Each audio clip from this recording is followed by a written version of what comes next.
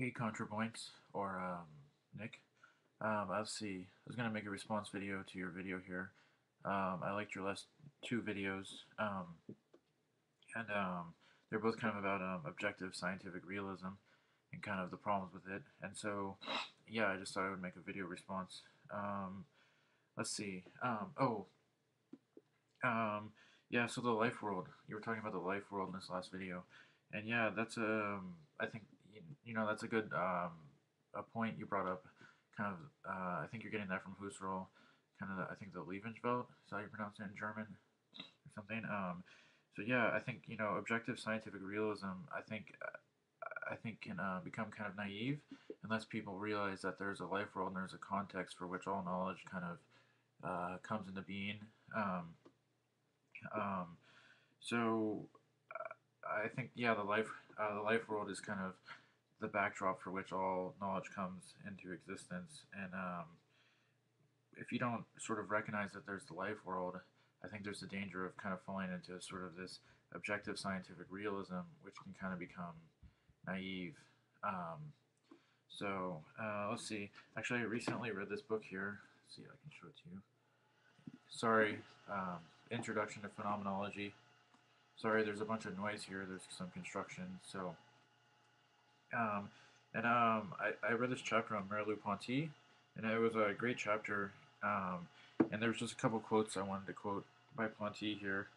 It says the first one says Merleau-Ponty's later philosophy was particularly concerned with studying how the other is experienced by us, both in our visual seeing of other bodies and in our encounter with others in language.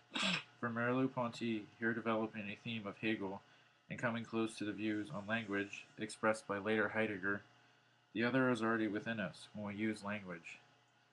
Merleau-Ponty is now analyzing the nature of communication beyond the realm of perception. He is now interested in the manner in which signs, symbols take us far beyond the world of our immediate perception. So, yeah, I think first is like, how does language, I don't know, I guess, how does language sort of mediate all our knowledge? I think, I don't know if I would call myself, what is it, like a linguistic constructivist? I don't know, linguistic, what is the word? Linguistic constructivist or something? I don't know exactly what the word would be. But like Richard Rorty and the philosophy of the mirror of nature, I think sort of correspondence theories of truth are kind of naive, you know.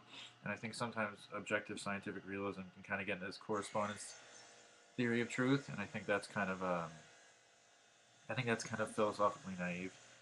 And then the second quote was, see, we can never grasp the world in its totality, but we grasp it according to the mode in which we inhabit it. Humans can only understand the world as it is revealed and uncovered to humans with our specific forms of being in the world. There is no doubt that Merleau-Ponty was convinced that our experience of objective things in the world was deeply conditioned by the kind of perceptual apparatus we have. If we were creatures with eyes on either side of our heads, there is little doubt that we would propose very different ontologies. So I think that's really true. I think, you know, our body, phenomenology of perception by Ponty, Merleau-Ponty. I think our bodies condition us to how we experience the world. So I think the scientific method does a good job of weeding sort of out those our biases. Like how our organs are placed, but it doesn't do a complete job. Oh, like Thomas Nagel, what it's like to be a bat. You have to be a bat to understand what it's like to be a bat. And so to sort of try to have an objective scientific knowledge about batness without being a bat is kind of, I don't know if you can do that really. Um, so I think I guess my thing would be here for the people is how do these two quotes about from Merleau-Ponty, or not, these aren't quotes specifically from Ponty, but quotes about Ponty, Merleau-Ponty, how do these relate to sort of how we view the world and how although science, I'm not knocking science. Science is a great method. Science is a fantastic method for getting at things, and it works really well. But to think that it's getting at pure fact, I mean, human beings are historically and temporally conditioned. You know, we're being in the world, like Heidegger would say.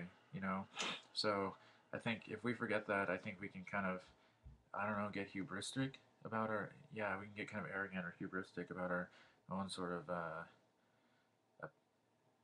like epistemological awareness or something. So, anyways, I like your videos a lot, and all right, thanks.